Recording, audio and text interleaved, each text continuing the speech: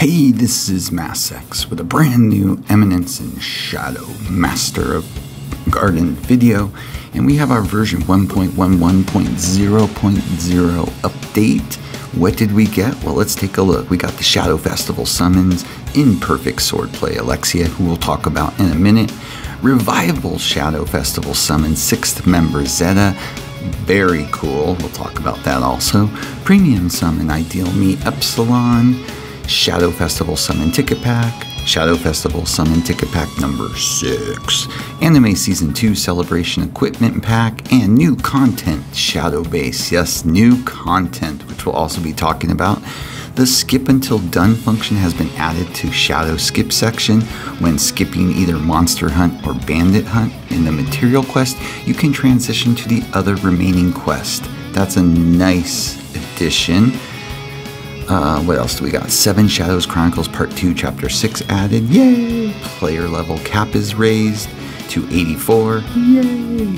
So let's talk about this. Probably first though, let's take a closer look at what they are offering us right now. Well, first, let's look at the new content. Shadow Base is now live. Work together with 7 Shadows to develop the Shadow Base, increase the number of members by improving food supplies and housing, and collect materials to strengthen the facilities, obtain magic candies and equipment through research and expeditions. So, what else? The facilities. You're probably getting an idea of what this is. Yes, it's kind of like having your own little town. You have the hub.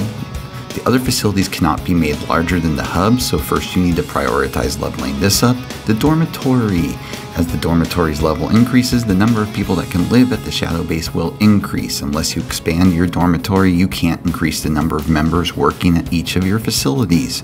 Stoneyard. As the Stoneyard's level increases, the number of members that can work there will increase. Increasing the number of members working at the Stoneyard will improve your stone harvesting rate.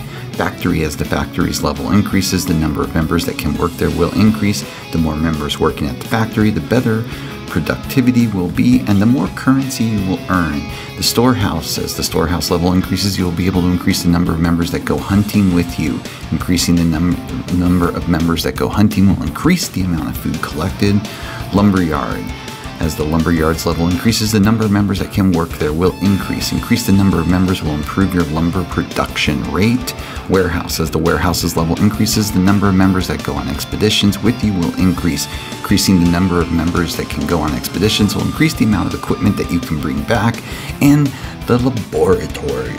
As the laboratory level increases, the number of members that can help out will increase. Increasing the number of members at the laboratory will increase the production of candy and magic drops. We'll take a closer look at that in a second.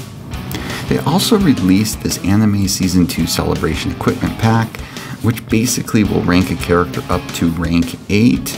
You will have to purchase it though. I believe it's $29.99. So yeah, I mean, it's cool if you spend, because that's a quick level up for you.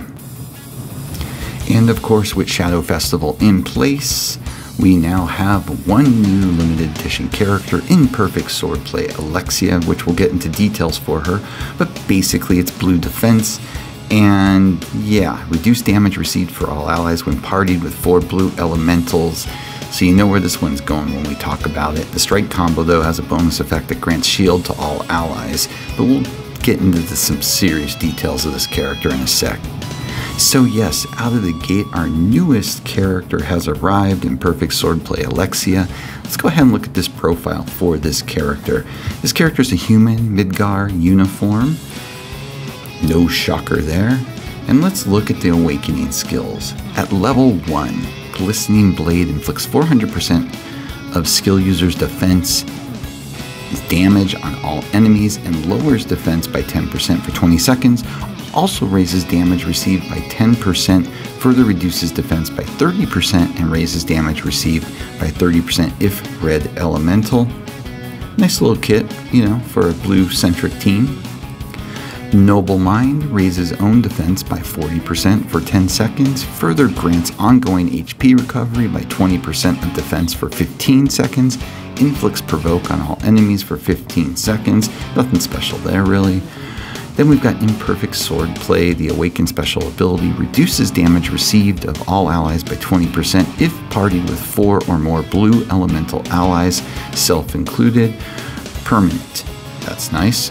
Further shields damage 400% of skill user's defense for 60 seconds if partied with 5 or more blue elemental allies, self included. So needless to say, this is a blue-centric character without a doubt. Number 4 is your magic gear slot. And number 5, the Awakened Hidden Technique Going Beyond raises defense of all allies by 25% for 10 seconds, inflicts 25% of skill user's defense damage on a single enemy, and recovers own HP by 400% of defense. So yeah, a solid blue tank that really is only going to have use on blue-centric teams.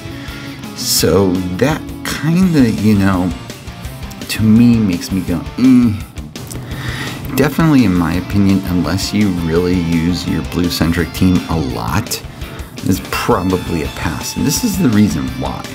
Because they have brought back 6th member Zeta for this Shadow Festival. And this is, if you don't know, one hell of a good character. She's a Therinthrope, Shadow Garden, Slime Suit, 7 Shadows, and the abilities. The Awakened special ability, every 10 seconds after start of the wave, raises crit rate of allied characters by 10%. Permanent, further increases crit rate by 10% if green elemental.